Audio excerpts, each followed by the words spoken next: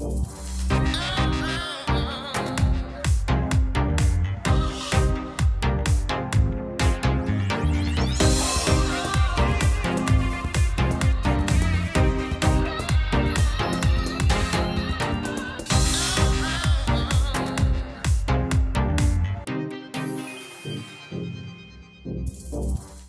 everyone and welcome to the Chrissy B Show, the UK's only TV programme dedicated to your mental health and well-being.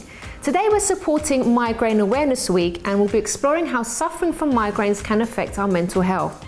Supported by the Migraine Trust and Migraine Action, Migraine Awareness Week is an annual event devoted to raising awareness of migraine as a serious public health issue and to reduce stigma. My guests tonight are media doctor Rob Hicks, who'll be discussing why some people suffer from migraines and what we can do to help manage them. Then we'll be speaking with somebody who knows all too well what living a life plagued by migraines can feel like, and that's Katie Campbell. We'll also see what anti-migraine technique has taken the internet by storm, as well as showing you a recipe that is not only yummy but apparently good for headaches and migraine prevention. And since we have our good doctor here with us, we'll also have our Doctor's Answers segment to answer any medical questions you may have at home. All you need to do is send an email to info@chrissybshow.tv, and you can also send us a private message on Facebook, which is The Chrissy B Show. So let me now just give you a few facts. Migraines are said to be the most prevalent neurological condition in the UK, with 1 in 7 people suffering from them, with 2/3 of those suffering being women. Migraines cost the UK around £2.25 billion per year, and there are approximately 190,000 migraine attacks happening every single day. And we've also checked out social media, and there seems to be a lot of misunderstandings when it comes to migraines. So it can actually be very difficult for someone who's never had a migraine to actually imagine what it's like. But here's what a few people have to say. This person says, "Have had a migraine all day, finally fell asleep, and I'm woken up by a text message from a person I don't know. I want to murder that person." Someone else says, "Migraines are just life's little ways of saying, no, you haven't got this at all. What you've got is a migraine."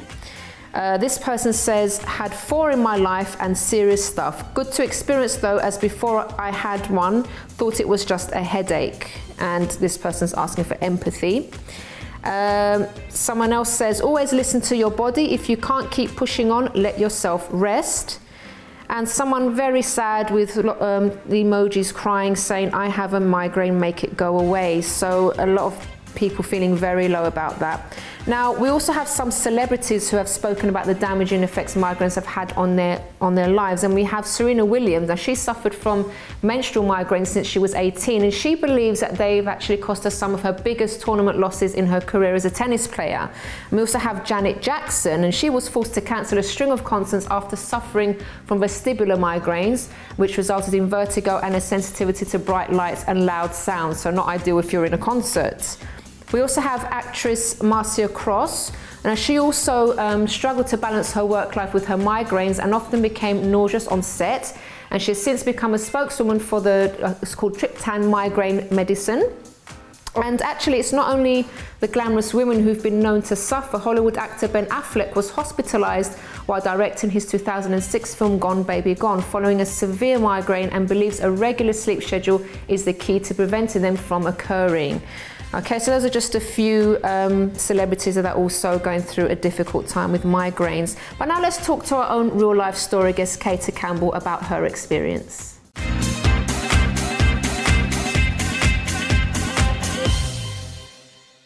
Welcome to the show, Katie. Thanks so much for coming to talk about this. Now, I know this is the first time you're speaking about it publicly, and we were talking earlier, and, you know, it's really important to speak about this because people just don't understand what it's like for someone that does suffer from this. So, when did you have your first migraine? So I had my first migraine when I was 9 years old. So that's 20 years ago now. I remember it so clearly. I was at a nice restaurant with my dad, having some nice rich food, which I think is what caused it.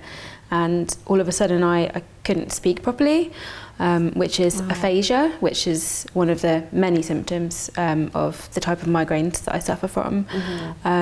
So it's basically where you're trying to say something and you can form a sentence in your mind, but when you try and speak it, it comes out like nonsense and just, you know, like gobbledygook, you can't make sense of it. Yeah. So my dad thought, being age 9, at this nice meal I was just playing up, but I couldn't communicate that actually I was in lots and lots of pain, and it was very, very scary, like not being able to. As well, apart from the not being able to speak properly, can you describe the pain? What kind of pain it is? That particular migraine, I don't remember the pain so much. Okay. It was all very new to me. So I mainly remember the fear of not being able to communicate, and actually that's something that's never gone away. Whenever I have that aphasia, there's that moment where you realise you can't communicate, and it's singularly the most terrifying thing ever, paired with not being able to see properly, which is called aura. It's really, really scary. But at that point, I was like, I had no idea what was going on. I didn't know that it was a migraine. I had no idea what a migraine was. So yeah, the whole experience was really terrifying. Did your parents take you to the hospital at that point, or did they think they didn't actually realise what was going on? No, I just got put to bed. Oh, bless. Which, is kind of one of the only things you can really do for a migraine. Well, like, yeah, exactly. Yeah. But as I got older and I kept suffering, I was taken to the doctor, and they said, that I have a migraine. So, how often were you getting them at that point? It got worse as I got into my late teens and early 20s. That was sort of the worst point for me. I was having them at least once a week. Once a week? Yeah. Wow. So yeah, very often, and the sort that just completely take you out of the game. So can you describe what it's like from sort of when you start to feel it coming until when it's sort of at its worst? It's for viewers to understand. So the first symptom that I usually get is the aura, which is either a loss of vision, disturbance in a vision, or tunnel vision. And yeah, that's so disorienting because you just have no idea what's going on. And that can happen anywhere at any time. Anywhere, anytime. And that usually lasts for about 30 minutes, sometimes accompanied by the loss of speech. But what if you're out on your own somewhere? It's terrifying. Yeah, it's really, really scary. And often it's accompanied by numbness in various parts of my body, so like my tongue or my face, my hands. Often I get paralysis on one side of my body. Sounds like a stroke. Well, the type I suffer from is called hemiplegic migraine, which is basically migraine with stroke symptoms. Wow. And that is followed by nausea, often being sick as well. And then comes the scary, intense, head-crushing pain. So it's so much more than a headache, and I think that's the main thing that I want everyone to know, is that a headache's a headache. This is in a league of its own, really. So yeah, that's like an average migraine for me, I guess. Yeah. And how long does that last for days, or is it like? Yeah, so the longest migraine I've had was 3 days long. 3 days with that pain? Yeah. But also sometimes you can just have the other symptoms and not the head pain. Okay. And they can last for 30 minutes to an hour, and then hopefully the head pain doesn't come. But then there's also after the migraine, after all those pains go away, you feel like you've been hit by a bus for at least a couple of days. So there's the recovery from that as well. Which I didn't imagine it was so. Well, I think not many people really know, and I think the word migraine is bandied about a lot by people who have a bad headache and just really don't understand all these other symptoms that come with it. How I know you're getting some help now and you're taking some medications, so you're getting these now once a month. But how has it affected your life in general, like relationships, work, things like that? I think the biggest effect that it's had has been on my work life. So when I finished uni and got my first full-time job, doing office work, I was sat in front of a computer all day, and that's never good for migraines. And that was before I started taking full-time preventative medication. At that point, I was still trying out different medications to see what worked for me. And I lost 2 jobs from being off of work with migraine. Really? So that had a really big impact on my life, and because I'd only just started working full time, was such a blow to my confidence, and I felt really awful. I got so you're willing, raring to go with work and like really get into your career and stuff, and then this just kind of dragged you back. Yeah, exactly. Okay. But since then I've been taking beta blockers for about the past 4 years or so, and that's really helped. I have much less problem now. So, do you find that people don't really understand what's going on, even your friends or family? Very much so. I mean, my friends and family are great and very, very supportive, but really you can only understand it if you've been through it. Yeah, it's a case of a lot of things, isn't it? Yeah, and that's it. I think it's just that awareness thing. People have no idea that migraine is all of these other things and not just a headache. So the support is, like I said, it's good from my friends and family. They're very understanding, but I'm part of a couple of online support groups, which are also really, really helpful, because there's people out there who actually know what you're going through. So that's good as well. How have you coped mentally? Because it must obviously, what kind of things have you sort of been thinking about yourself and about your situation? How have you come through that? It's very despairing to be in the midst of having a migraine attack. Like, you can't see anything outside of that, and if you're at work or in a social environment and you have to take yourself out of that and go and just lock yourself in a dark room, it's really quite depressing. I've despaired quite a lot at how will I do anything in my life? How will I continue to work full time? How will I silly fears like, what if I ever get married and have a migraine on my wedding day? Or what if I what if I want to have children and then I'm going to have all this time when I'm responsible for other people and not really be able to. I actually had an experience when I was looking after my niece, who was 3 at the time. I took her to the park, just me and her, and I had a migraine, and all of a sudden I couldn't see and I couldn't speak. So my little 3-year-old niece is just running around and I can't see where she is. I can't communicate to anyone else around me what's going on, and it was terrifying. And that just made me think, well, what if I ever have kids of my own? What will I do? So there's so much to this, isn't there? There's just that we don't even think about. But I'm so glad you're coming on to speak about this, Katie, today. Thank you, me too. It's really it just opens your eyes, and for all of us to be more understanding and just be more helpful, I suppose, with people that are going through this. Yeah, definitely. Okay, well, we've almost reached the end of this podcast, but I'm going to keep you on because we're also going to be bringing on Dr. Rob Hicks, who is our regular expert on the show, and he's going to be talking about sort of, what causes migraines and more information on how to manage them and things like that. But thank you so much for your story so far. We're going to ask you more questions right after this.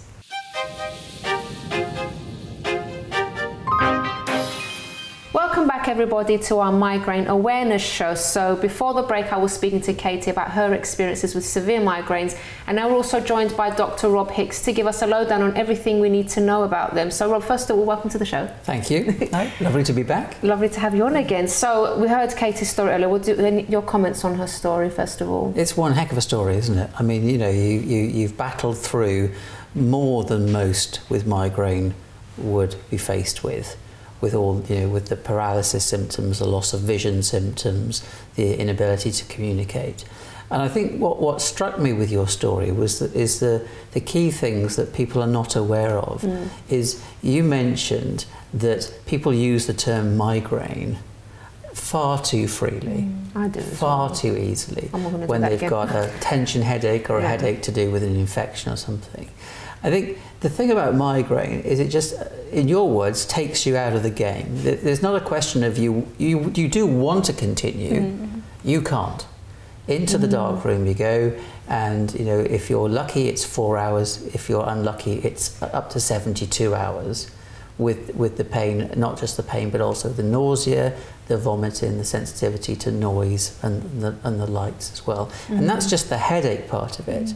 What you were describing, the aura, is the build-up, and that is terrifying, for the person with the migraine and the aura, but also for those around them. I remember when I was working in hospital medicine, and a colleague suffered similar symptoms, and none of us were aware that she had this condition. And of course, she, the speech was slurred and she couldn't communicate. She then started, obviously she'd lost power down one side, and we, honestly thought she was having a stroke. And then later on, when it started to dissipate, to resolve, she said, "Oh, I get these attacks every now and then." And one of the things I would like to ask you is the scenario where you can't communicate. Have you ever thought about wearing one of the medic alert bracelets that would tell somebody around you that this is what's going on? Because I'm sure that sometimes people have wrongly thought, "Oh, she's been drinking a bit," she's... Yeah. Does that happen? It's never actually happened to me, but I'm very anxious of that happening. It's whenever I have those symptoms, my first thought is, what's everyone going to think, especially if I'm at work. So yeah, it's definitely a good idea. I have thought of it. The iPhone also has like a really good, that thing where you can look at someone's medical problems and stuff like that. So it's a way to alert people, particularly as you said, if you're in a scenario with your niece and you can't do something, or can't look after them, and it's making it worse because you're worrying about it. Then they can say, "Oh, this is what's going on," and actually, find a way of helping you. But the other thing I think that struck me is what you said about people not being sympathetic around you in the workplace. Time and time again, we hear people with migraines say, "One of the hardest challenges I face is people assume I just want to take a sickie. I just fancy a day off work." And of course, what the person with migraine would love to be is at work. They don't want to be stuck at home suffering in the dark.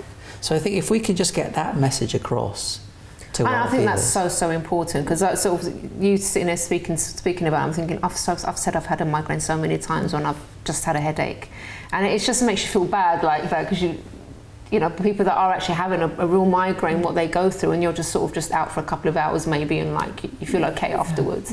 But I'm so glad. That's why I'm so glad we're doing this show today, because it's opened my eyes as well to this, which is really good. And I think the reality is at the moment is we can't cure this condition, but increasingly there are ways of trying to manage it. So you mentioned that you're on preventative medication. We've seen the arrival of some treatments over the last 10-15 years that, when people are getting the symptoms, have a good chance of actually nipping the migraine in the bud if they're taken soon enough. For some people, from a prevention point of view, acupuncture they find is beneficial. Some people don't find it beneficial, but some people do. But I think one of the key things is identifying triggers, isn't it? And knowing what your triggers are, and then avoiding them to the best of your ability. But what actually happens when someone has a migraine? What's going on? This is the frustrating part. We don't know exactly. I think theories keep changing, and we know that what happens is that essentially the nervous system within the brain becomes overexcited. So it affects brain chemicals, it affects the brain nerves, it affects the brain blood vessels in some respect, to cause for up to 30% of people the aura that happens before the headache. Other people are fortunate enough, I say fortunate, broadly, not to have the aura. They will have the headache. But research is ongoing to try and identify exactly what's going on. But in the meantime, while that's going on, what we need to do is make sure that people like yourself who have the condition have the best advice and are empathised with, rather than adding additional pressure, which of course stress is one of the major triggers. So if somebody says to you, "Oh, you just want a day off work," that stresses you, and then of course it's going to get worse. So the common triggers: oversleeping, tiredness, hunger, changing routine, for women, hormone changes. The list is long, and what's important is try and identify individual personal triggers, and as you say, avoid them as best you can. And apart from avoiding the actual triggers, is there anything you can do to help, maybe with the nutrition side of things and exercise? Does that help at all? Yeah, I mean, nutrition point of view is very important, because hunger and missing meals is one of the key triggers. And what often happens is that people get food cravings. So they crave certain foods, and then lo and behold, 24 hours later they get a migraine. And traditionally, people have said, well, actually, this food triggers my migraine, but actually we believe that the process of the migraine happening, came before the craving, and it's a coincidence. So chocolate, for example, was for a long time people say, "Oh, chocolate triggers migraines," but actually the science suggests that actually it's more of a coincidence with that. There are certain foods, so red wine, for example, some cheeses that've got tyramine in them. Tyramine may be a trigger for many people. Some additives, MSG, for example, might be a trigger for some people. But again, healthy diet, plenty of, enough sleep, regular exercise, not overdoing it with caffeine or alcohol, all those sorts of things. And I'm sure you've found, the things that you need to avoid. What works for you then? So I've cut out caffeine completely. As well, just for my general health, as for migraines. I try to avoid red wine because that can definitely be a trigger for me. But actually just hunger is one of my worst triggers. I can't skip meals ever. Like I have to eat at certain times of the day, and if not, then I can feel one coming on straight away. So. And then when you feel one coming on and you have something to it, does it go, or do you still end up having the migraine? It depends really. If I catch it early enough and I'm like, oh right, I'm actually hungry, I should definitely eat something. But if I can't eat, and then I just have to wait for it to come really. So. Yeah. Okay. And what about in terms of exercise and stuff? So unfortunately, excessive exercise is one of my triggers. Really? Yeah. Oh. So it's taken me quite a while to get into a good routine. But I would say that definitely helps to have an exercise routine and to eat healthily. Does anyone help you with that? I mean, have you been to a professional to sort of get the right kind of? Is that kind of help available, Rob? Like the NHS, they give advice? Maybe? You could potentially get it on through an exercise on prescription scheme, but I think really for a lot of people it is trial and error. Yeah, you learn how much you can do before something triggers it. So that I'm sure you can do a certain level of exercise, and you think, I want to push myself further, but if I do, I'm going to suffer. Yeah, exactly. So like with the red wine, you might be at a party with friends, and you think, I'd love to have that glass of red wine, but I'm really going to suffer as a consequence. So in an ironic way, it teaches you how to be healthy. True. I mean, it's not there are better ways, obviously, but it's a way of focusing on nutrients, activities, rest, and stress management as well. And that's where I think people around you can help, because you don't need them stressing you. And that's why it's so important that we're covering it, is to actually let people know that this is a miserable condition to have to deal with. However, think on a positive approach and you have a much better chance of being in control of it. That's really important, because I even though you're going through so much, but you still seem to be a very positive person, because you're getting on with things. You still, like you said to me earlier, you're still working, you still go out, you still go on your holidays. Tell us about that. Tell the viewers how you manage to actually keep going even though you do go through these things. So for me, there's really only one way, and that's to stay positive, because there's not really an alternative. There's no cure. It's something that I have to live with. It's part of who I am, and I actually realised at the moment I accepted that this is part of my life, that I was just able to be more positive and just get on with things. And it became really important to me to make the most of my healthy days, if you will, and just do all the things that I enjoy and live life to the full. And what do you enjoy? Traveling, seeing my friends and family, so being positive it's a good medicine, I suppose. Best medicine, right? It's the best medicine. I think it's the second best, because I always say that laughter is the best medicine. Yes, definitely. But being positive is certainly, equal. Let's call it equal first. Yeah. Well, Kate, I really want to thank you again for coming on to speak about this. I've learned so much, and Rob, thank you as well for teaching us more about it. Yeah, and I really hope that's brought awareness to the viewers at home as well, that if you do have friends or family or colleagues at work that do have migraines, that you won't judge them in any way and think, like we said earlier, that they're just messing around and they don't want to be at work and things like that. Try to be more understanding, because it is a terrible thing to have to live with.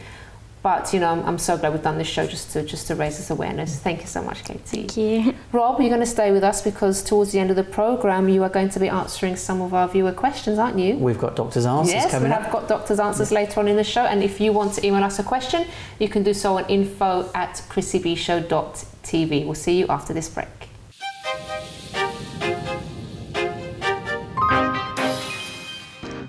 Chrissy B, and my show is all about improving your mental health and being happy. Join me every Monday, Wednesday and Friday at 10 p.m. on my channel Sky 203.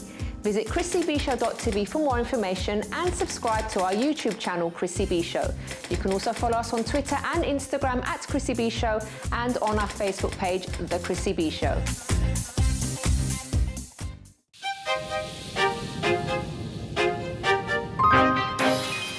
Welcome back to today's program, everyone, which is in support of Migraine Awareness Week. And I'm really glad that we got the opportunity to speak to Katie, who has been going through migraines for many, many years. And it certainly opened my eyes as to what people go through.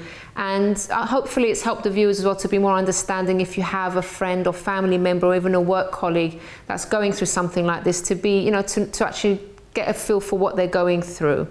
So now I'm going to be sharing a video with you first of all, because they do say that good nutrition is vital for our health, and an anti-inflammatory diet is beneficial apparently for headaches and migraines. Now nutritionists say that flax seeds with their anti-inflammatory omega-3 fatty acids should be a staple in anyone's diet, but also there's the benefit of the added fibre, but especially for people that do have migraines and headaches. So let's take a look at this superfood recipe. Hi Chrissy, hi everybody. When I think about foods that make me the happiest, I always think about chocolate. Mainly because it tastes so good, but also because it's been scientifically proven to be good for us if it's made with natural health supportive ingredients. So most of the chocolate sold in the supermarkets, not so great for us. It's packed with sugar, chemicals, preservatives, flavours, things that can mess with our digestive system and overall health. But there is a really simple solution, and that's just to make our own chocolate. And that's what I'm going to show you how to do today. So come and join me in the kitchen. We're going to make healthy peppermint chocolate. Let's get started. Chocolate is always a good idea when you can control the ingredients by making it yourself. Begin by melting half a cup of cacao butter, a delicious natural fat extracted from cacao beans, one of the world's most health supportive foods. Cacao butter forms the basis of all chocolate and has been scientifically proven to make you feel happy, alert and satisfied thanks to its vast amount of beneficial ingredients. When combined with cacao powder, also extracted from the cacao bean, it becomes even more potent and dark in colour. To add sweetness in a healthier way, it's best to use an organic, raw, granulated sugar, and to give it some crunch and boost its nutritional value, I like to add whole flax seeds, which help cleanse your digestive system and keep your bowels in tip-top shape.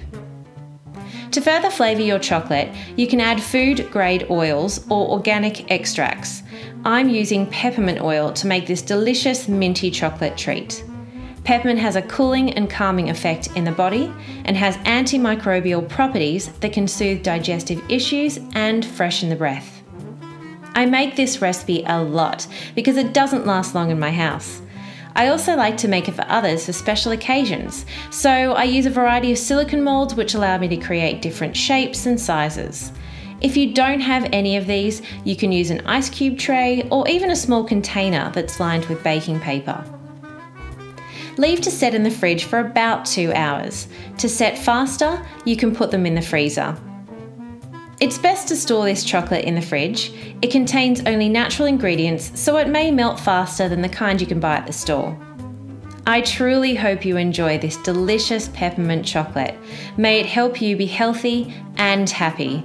For the full recipe, please visit the Chrissy B website, www.chrissybshow.tv. Thanks for watching. See you again soon. Thanks very much to Danielle. Now, we came across a video posted by YouTuber Camille called 2-Minute Headache Buster, and this actually went viral, clocking up over 1.5 million views. Now, in the video, this businessman consultant, Camille K, claims that he can cure most people of their headaches and migraines by repeatedly asking 3 simple questions. Let's take a look at what he's doing.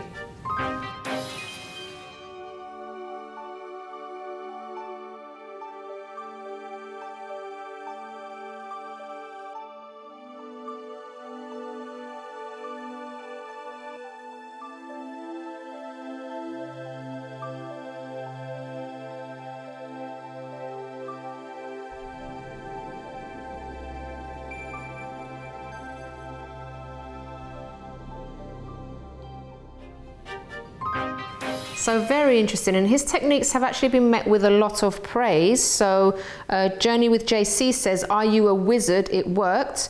Whilst A. Woodward replied, "It actually worked for 12 hours. Thanks, I had a bad migraine." Some, however, are not so convinced, with NZ John saying, "Given up after my 5th try.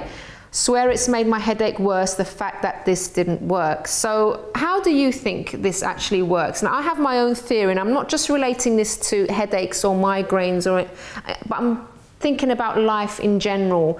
So maybe the people that were watching that video and saw a difference afterwards could be because of this first thing, which is belief. So if you believe in something enough, it will probably work for you. So if you're a very positive person and you go for things believing you will be successful, you probably will be. So for example, let's take a job interview. You go in there, you're full of energy, you're full of confidence in yourself, belief that you're going to get the job. You probably will get it because you're going to exude that confidence. But the opposite is also true. If you already go into that interview thinking negatively or thinking that you're not going to get the job, then things will probably go wrong. You're going to say the wrong things. You're not going to come across very positive. So you are actually the way you speak and the way you're thinking already will reflect what you do, your actions. So, and other people will notice that. So it's kind of like a self-fulfilling prophecy.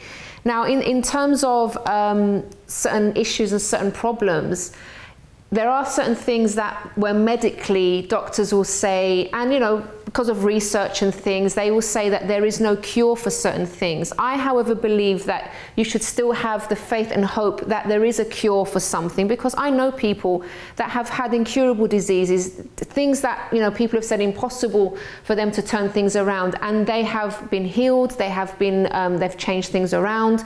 So I think it's important, even though medically things are said there's no cure, but you know, things that there was no cure for yesterday, there could be a cure for tomorrow, even medically. But even for the things that seem impossible, there is always a way. There's always something that can happen. Miracles happen. Many things can happen. So I think it's very important to keep that belief inside of you. The second reason why I think that particular technique may have worked for some people is this action. So the fact that you're actually trying and not just letting, for example, the headache sit there, can help with recovery, and not just with headaches. I'm not just talking about that area, but anything in life. When you actually do something towards something, trying to solve an issue, you are more likely to get a result by, maybe it could be by meeting certain people that have another opinion that maybe hasn't been heard before, and they can help you with certain things. The possibilities are there, but if we just stay in one place and don't move and just expect something to happen by just waiting, it's never going to happen. You have to go out there and get certain things. The third thing is focus. So this is another reason why I think this technique may have worked for people, is because of their focus. So why do people get things such as, let's just talk about headaches. I'm not talking about migraines, just the headaches. Why do people get headaches in the first place? So of course, sometimes they are caused by medical problems, but other times we cause them ourselves. And I've given myself plenty of headaches when, for example, I overthink, when I'm trying to deal with too many things at once, maybe when I don't give myself enough rest. And when I start to feel the pain, it's a warning to me that I need to slow down. So many times it's us that actually create our own problems. Now, when we take our focus off everything that's going on and stop overthinking, that also helps us to relax and take stock of ourselves and move on. So, you know, those are sort of three of the reasons why I think maybe certain things worked for people. But it's just to kind of translate that into everyday life and see, well, actually, if I believe something can happen, if I take an action towards it, and if I focus well, then I can solve a lot of the things that I'm going through. Okay, so just to summarize, life in general can bring us a lot of headaches, but what matters is how we react and then deal with the problem. So you are stronger, a lot stronger than what you think you are. Well, stay tuned, because after the break, we'll be going to Dr. Rob Hicks in our Doctor's Answers section. So if you have any questions for him, do email us on info@chrissybshow.tv.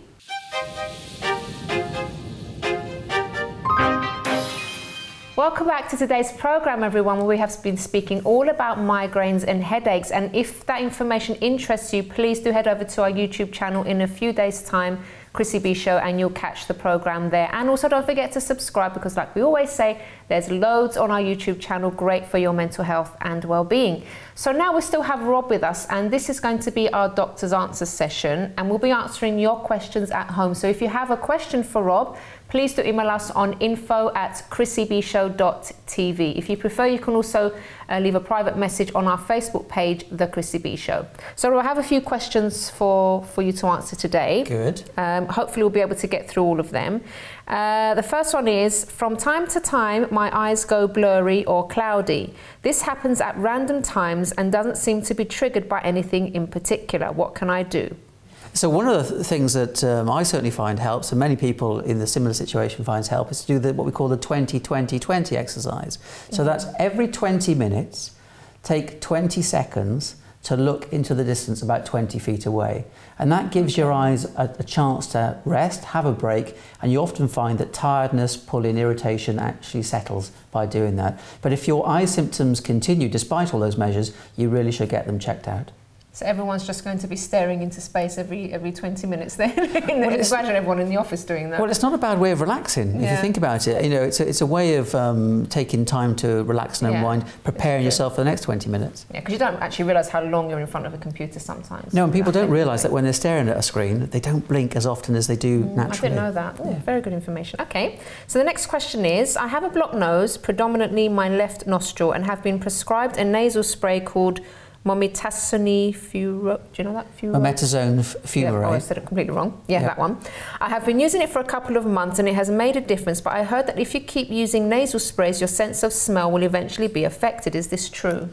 Well, it is a rare possibility that if you're using an anti-inflammatory steroid nasal spray like this, that there is a possibility. It's not very, very common. That the sense of smell may be affected, but the irony is of that is actually normally this is used to improve problems like chronic sinusitis, hay fever, where your sense of smell may be affected in the first place. I think what's important is that you get a proper diagnosis from your doctor. If after a number of months of using the treatment you're not finding that it's improving, go back and ask to see whether there's an alternative treatment available or whether there are other things that you can be doing. So for example, if it's allergic, it might be reducing your exposure to the allergen triggers. So it might be house dust mite at home. If it's in the summertime and springtime, it might be exposure to pollen. So there are lots of different things that are possible. But bottom line is, have a look at the information leaflet that comes with all medicines, including nasal sprays, and just have a look to see whether that is a possible side effect. And if you think that's the case, have a word with your doctor about possibly changing to a different medication. Okay, great. Oh, we haven't got much time. I'm going to whiz through these. Right, this one's from the US, and this gentleman says, my urologist took me into TERP, destroying prostate via the urethra. He never told me I would never ejaculate again. That is, semen doesn't come out of your penis anymore. This is permanent. Dry orgasm feels like nothing or hurts. Worst of all, there is no anticlimax. That is relief of sexual tension. They destroy, but back in the 80s they didn't because the surgeon worked more carefully. I can't pronounce it, a sphincter that closes over your bladder because it is where the vas deferens, and this is very technical, and urethra meet, and thus the sphincter allows your sperm to come out, although the prostate itself contributes to about 1/3 of your semen. I want to die. So he's obviously very distressed. Very distressed, and sounds very, very angry. I mean, this is, in medical terms, what he's suffering is called retrograde ejaculation. So the semen, rather than coming out through the penis when the man climaxes, it actually goes backwards into the bladder. So the man still feels the sensation of an orgasm, but he doesn't produce anything. Okay. And this is a very recognised complication of this operation. The operation is essentially to reduce the obstruction to urine flow in the prostate. So it resolves all the urine-related symptoms, you know, the frequency. Something else. Yeah. So, and up to 90% of men who have this operation may experience this complication. So, from a sensation point of view, it shouldn't cause a problem. You know, from a fertility point of view, it can do, because of course, if the sperm's not coming out, he's not going to be able to fertilise his partner, the partner's eggs. But I think what's necessary here is to have a chat with a doctor, because I think maybe some therapy might be a good idea because of the anger and the upset and the stress that you're feeling about this situation, so that you can get on top of it rather than it being on top of you. Okay, we have another one here as well. This person says, I exercise regularly and I'm fine with walking, running and even jumping, but anytime I try to do anything like squats or lunges, I get a sharp pain in my left knee. I also notice that if I am bent down to pick something up, my left knee feels stiff front and back. Well, this sounds like there's a sort of ongoing injury to the knee, that obviously when it's stressed or when it's exercised, it's telling you there's a problem. And now if you haven't already had this checked out by your doctor, I would urge you to do so, simply to identify what's the underlying cause. Is it a ligament? Is it a tendon? Is it a more significant joint problem? Because then you can actually recommend the treatment. So the treatment might be some physiotherapy, it might be some heat treatment, it may be some cold therapy, it may mean anti-inflammatories, or it may actually mean doing different exercises and laying off exercises of that knee for a period of time. It might mean strapping the knee with a knee support. So there are lots of things to do, but bottom line is, when a joint is causing pain, it is its way of telling you that there's a problem. And so rather than going through the pain and risking further damage, it's very important to get it checked so you get a proper diagnosis and you know exactly what the best course of action is to solve the problem, treat the problem and get yourself back exercising again. Brilliant. Okay, I've got time for two more, I think, Rob. This person says, lately my periods seem to last forever. I get bloated as usual, and after a week I get some spotting, which stops for a day or two and then starts again, and about a week later the blood flow is normal. This whole process takes about 2.5 weeks and I'm bloated all the way through. My periods used to last about a week. Well, this is obviously an important problem to get checked out, because there are a number of causes for irregular bleeding for women. One is infection, one is related to medication that may be being taken. So if somebody's on a contraceptive, for example, that may be causing this pattern of bleeding. Sometimes when a woman starts taking the pill, for example, it actually, the bleeding is irregular. It might be that there's some inflammation going on. So the bottom line is to get this checked out. Cervical smear test, maybe some swab test and an examination. Because to be fair, 2.5 weeks out of what's normally a monthly cycle is a lot of time to be suffering with irregular bleeding and bloating and discomfort and these miserable type of symptoms. What's very important is to identify what the underlying cause is, to make sure that it isn't of serious nature, or even if it's of less serious nature, that the right treatment is given. And that might simply be a course of antibiotics, that might be some treatment for thrush or something to calm down the inflammation. But it's important that these things are not sat on. You need to find out what's going on, and then the right treatment can be offered. Okay, brilliant. And we've got time for one more, Rob. This one says, I'm a 42-year-old male, and after a friendly football match, I have a pulling pain in my lower abdomen and upper thighs. Any sort of movement causes pain. I've not done any exercise for over a month and the pain is a little better, but I still feel it. Sounds like groin strain, doesn't it? Sounds like Sunday league football, over enthusiastic. 42, running football, around like a 20-year-old probably. And it's not a criticism. It's obviously people want to get involved with the sport. Maybe you forgot to do your warm-ups. Maybe you went in for that tackle a little bit too enthusiastically, but it sounds like groin strain, and that can take anywhere from 4 weeks up to a couple of months to get better. Again, unless you've had it diagnosed, you need to get it diagnosed to make sure it isn't a different problem. So for example, sometimes a knee injury, the pain will radiate from the knee and be felt in the groin area. Sometimes it's a problem with the testicles, which actually it's just coincidence that the pain arrived during the football match. Something was going on anyway. So get yourself checked out, make sure that you follow the advice of your doctor and get yourself back on the pitch as fast as possible. Rob, that's amazing. Thank you so much. You're very welcome. Obviously, if you guys have a question, please do email us. If we don't have time to answer all the questions here on this programme, we will answer them and we can email you directly, or we can answer them on the next Doctor's Answers. Right, Rob? You're happy to do that. There'll be more Doctor's Answers. And don't forget the email address is info@chrissybshow.tv. Well, we have reached the end of the programme today. Thank you so much for all the lovely information. My pleasure as always. Thanks for the questions. Great questions. Great. Thank you for all your questions. And don't forget, if you have a story that you would like to share on this program, maybe it's something that you've been through and you'd like to share your experience, or perhaps something that you're still going through and you'd like to see a topic dedicated to that particular area, you can get in touch with us via the website, which is chrissybshow.tv. You can also tweet us at Chrissy B Show or leave a message on our Facebook page, The Chrissy B Show. Until next time, bye-bye for now. Really great, thank you, Chrissy. I'm really glad that you're doing this show to create some awareness about migraine. Yeah, it's been great to come on and talk about my experiences, so thank you very much. Oh, that was a bit rubbish. That was a bit rubbish. Oh, I broke it. To our YouTube channel in a few days' time and catch the show there, because we've had lots of information. I'll just hold it. We'll be discussing why some people suffer from migraines and what we can do to help. Welcome back to our program, everybody, all about sorry. I don't know where that came from. And she did that in order to show people what, some people that do suffer with migraines actually have to go through to make, hopefully, people be more on. Can I start again? Now, we actually found a video which was posted by a YouTuber, Camille View. Okay.